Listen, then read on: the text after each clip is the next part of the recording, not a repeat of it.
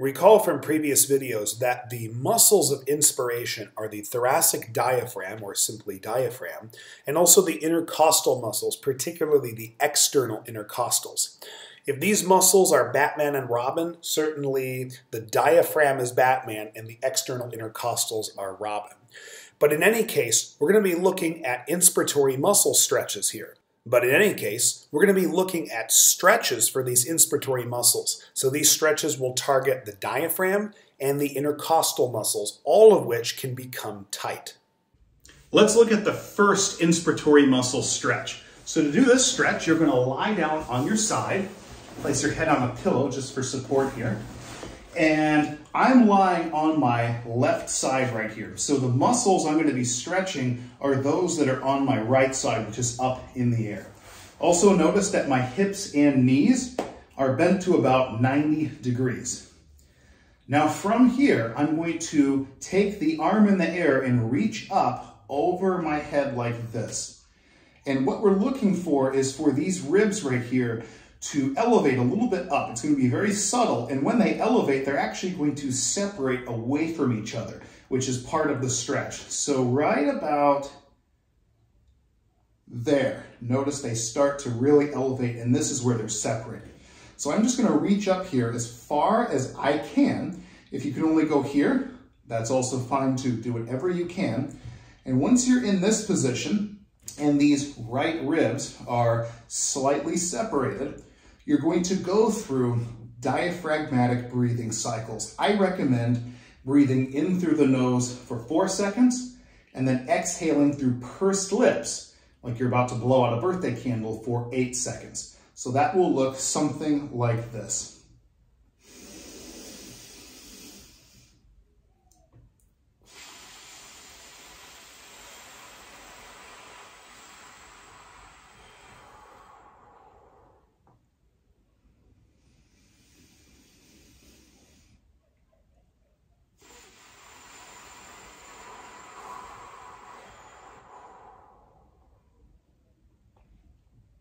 If you don't feel much of a stretch on this side, it's likely because you're either not having your arm up far enough to where your ribs are separating, or your inspiratory muscles only have mild tightness. This stretch I just showed you is the mildest, the least intense of all the stretches that we're going to do. So let's go on to a progression of this.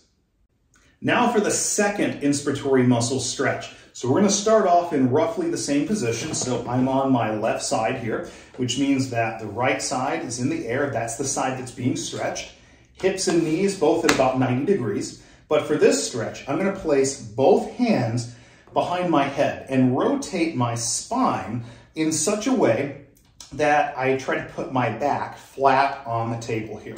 So that'll look like this. I'm going to get into this position pretty slowly and with control. Okay? Already, I feel a greater stretch for these right inspiratory muscles because this is a more intense position. So if you have issues handling the first stretch, probably wait to proceed to this particular stretch because it is more intense. Now from here, I'm going to initiate those diaphragmatic breathing cycles. So inhale through the nose for 4 seconds and exhale through pursed lips for 8 seconds. So let's do that.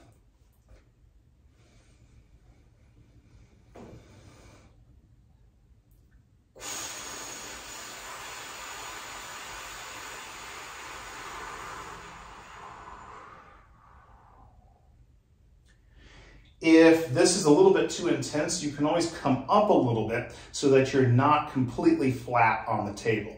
You're still going to get some stretch of these muscles.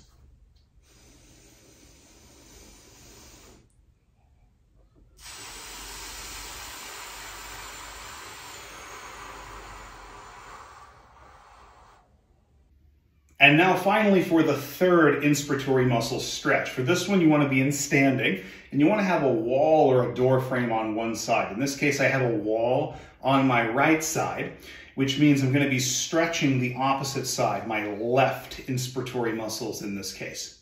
So what I'm going to do is I'm going to reach up and side bend toward that wall.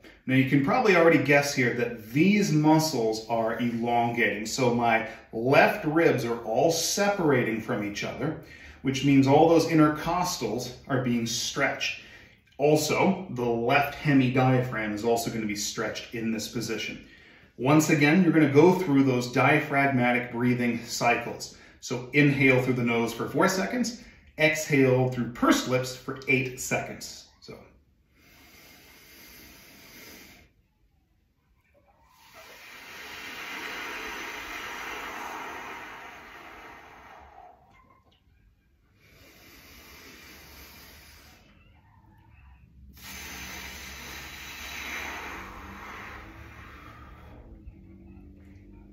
With this stretch, you're also going to get a stretch of the oblique muscles. You might also feel that. Also a stretch of the transverse abdominis muscles, so some of the core. But when I'm in this position, particularly at the peak of inhalation, that's where I feel the majority of the stretch of these muscles. And this one also happens to be my favorite, the one I use the most clinically. Thank you for all your support. Be sure to check out my Instagram for cool science and not science stuff.